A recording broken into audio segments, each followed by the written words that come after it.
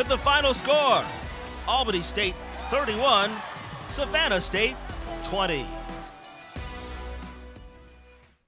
Dwayne Walker along with Todd Quarter. What a fantastic ball game. Time now to set up our Georgia power play of the game.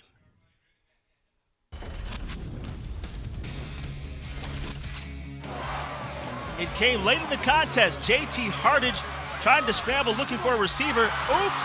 He drops the football, and Johnny on the spot, Malik Barnes, who takes the football into the end zone. It ended up being the decisive play in the game. That's our Georgia power play of the game.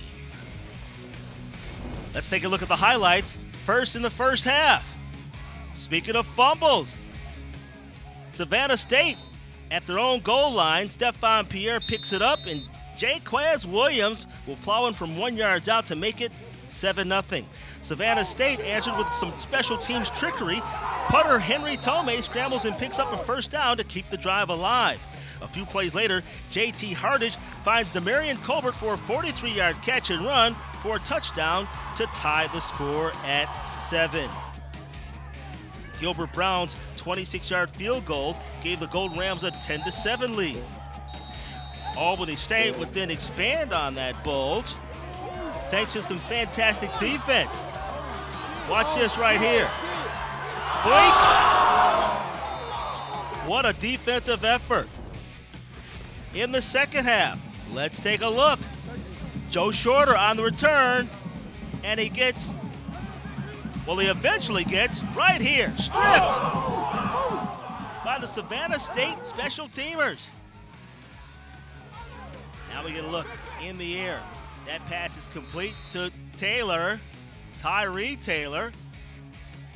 And then a few plays later, Rashad Jordan scores his first touchdown of the game. Adams, it will be picked off by Brandarius Hawkins. Sullivan is sacked by Newble. Both teams having a hard time of holding on to the football. There's a block. It'll be returned 40 yards for a touchdown. Jordan Clark. Unfortunately, the extra point was no good and made the score 17-13. And how about that guy, Jaquez Williams, over 150 yards rushing tonight. Sullivan will find Jordan for his second touchdown of the afternoon, 4th on the season.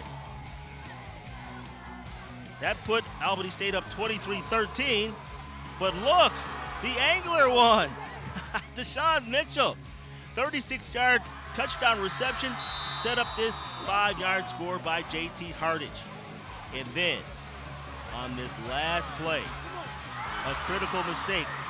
One of 5 fumbles by Savannah State recovered by Malik Barnes, and that ended up being the play of the game.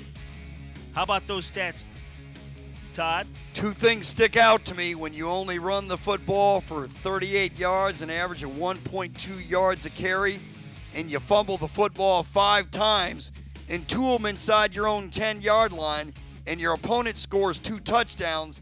That's the difference in the football game. Savannah State, if they don't fumble it, they most likely win it because their defense surely played well enough to win this game. So, Albany State wins it by a score of 31-20 over Savannah State. They improved to 6-2. Savannah State falls to 3-5.